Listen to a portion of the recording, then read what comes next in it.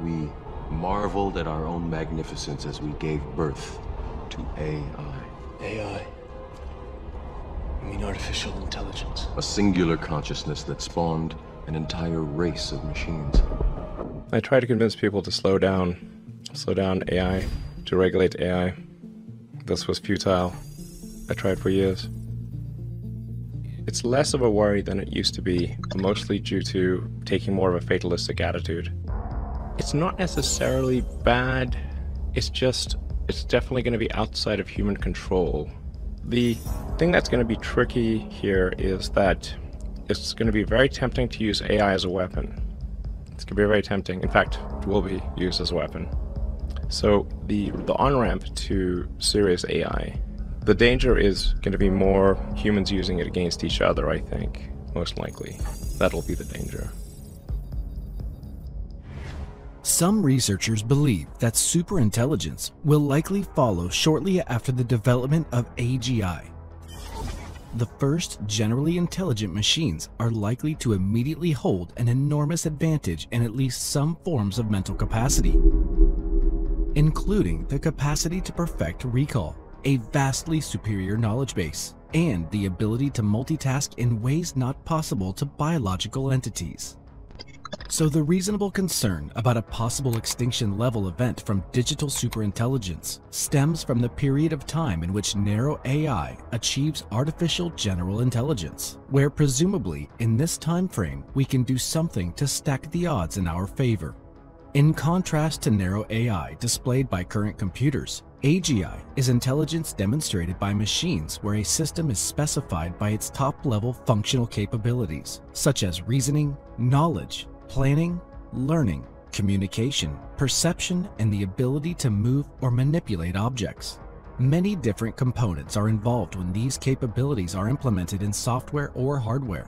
Today, right now, with our seemingly endless desire for better, faster, and cheaper technology, we are collectively contributing in building future AI systems, whether we are aware of it or not. As Elon Musk put it, we are the biological bootloader for AI.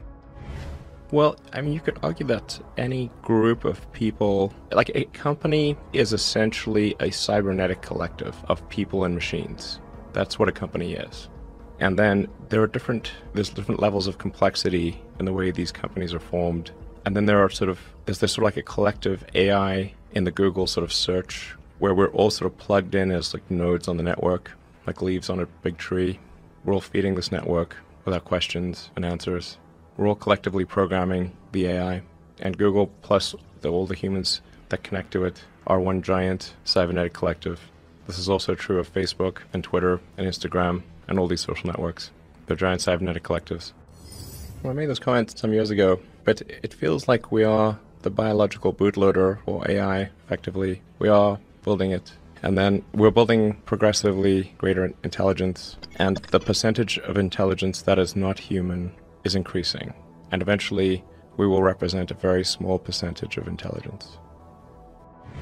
While critics and skeptics alike argue, and some label the worry of risk of extinction from superintelligent AI as alarmist messaging, or as something we might be worried about far off in the future, there are undeniable, potential huge risks from narrow AI facing us today. Lethal autonomous weapons are a type of autonomous military system that can independently search for and engage targets based on programmed constraints and descriptions. Current U.S. policy states, autonomous weapons systems shall be designed to allow commanders and operators to exercise appropriate levels of human judgment over the use of force. But are countries like China or Russia going to implement and bind to these kinds of policies? The question almost answers itself. Another risk stemming from current narrow AI is automation. While the risk of job losses due to automation is high and will be dreadful for those affected by it, it is by no means something our society can't recover from. There are, however, dangers lurking in the creation of seemingly benign AI systems that might be malignant in the future. Current narrow AI systems are made to automate mundane tasks and serve our needs. Thus, AI of today is created in our own image. The AI is informed, strangely, by the human limbic system and all those things, the sort of primal drives. There's all the things that we like and hate and fear. They're all there on the internet. They're a projection of our limbic system. In some measure, like, the success of these online systems is sort of a function of how much limbic resonance they're able to achieve with people. The more limbic resonance, the more engagement. Things are getting more and more connected. They're, at this point, constrained by bandwidth. Our input-output is slow, particularly output. If we were to find out that our worst fears will be realized and the advent of digital superintelligence will result in human extinction, our first knee-jerk reaction would be to question if there was ever a point in time where we could have done something to prevent it. The obvious answer is that we don't know, but there is a logical first step. The regulation of artificial intelligence is the development of public sector policies and laws for promoting and regulating AI. In 2017, Elon Musk called for regulation of AI development.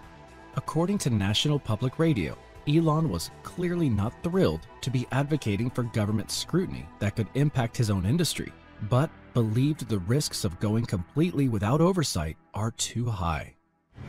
I think people don't, like, normally the way that regulations work is very slow. It's very slow indeed. So usually there'll be some new technology. It will cause damage or death. There will be an outcry. There will be an investigation. Years will pass. There will be some sort of insight committee. There will be rulemaking. Then there will be oversight, eventually regulations. This all takes many years. This is the normal course of things. If you look at, say, automotive regulations, how long did it take for seatbelts to be implemented, to be required?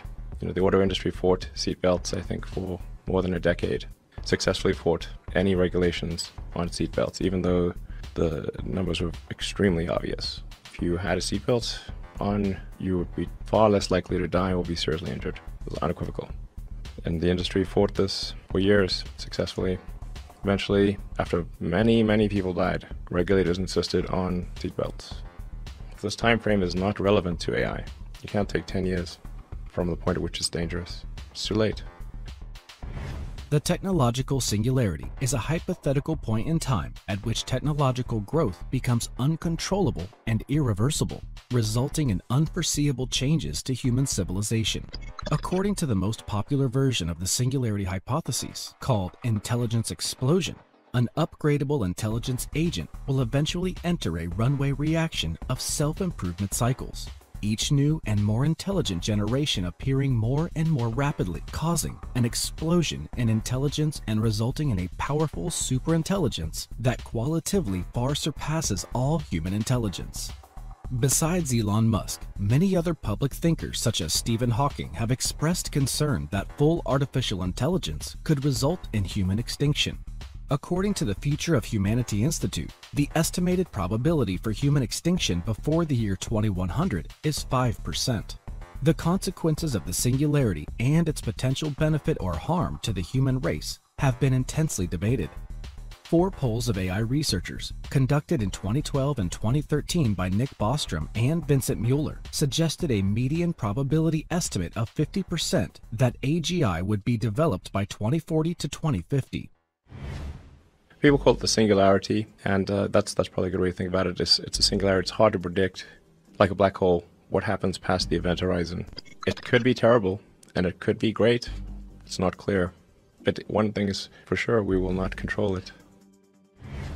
One common criticism of Elon Musk is his focus on the development of AI systems such as Neuralink, the implantable brain-machine interface, all while he warns about the dangers of AI.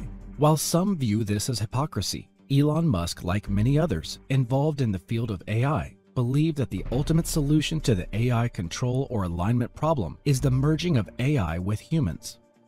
The merge scenario with AI is the one that seems like probably the best. If you can't beat it, join it. So from a long-term existential standpoint, that's like the purpose of Neuralink, is to create a high bandwidth interface to the brain such that we can be symbiotic with AI. The merging of AI with humans and machines in a symbiotic relationship to reduce the risk or avoid the extinction scenario completely is the ultimate goal of Neuralink. Right now, they are focused on enabling people with paralysis to directly use their neural activity to operate computers and mobile devices with speed and ease. In April 2021, Neuralink demonstrated a monkey playing the game Pong using the Neuralink implant. Hopefully, the merge scenario between humans and machines will prove to be key for solving the AI control problem.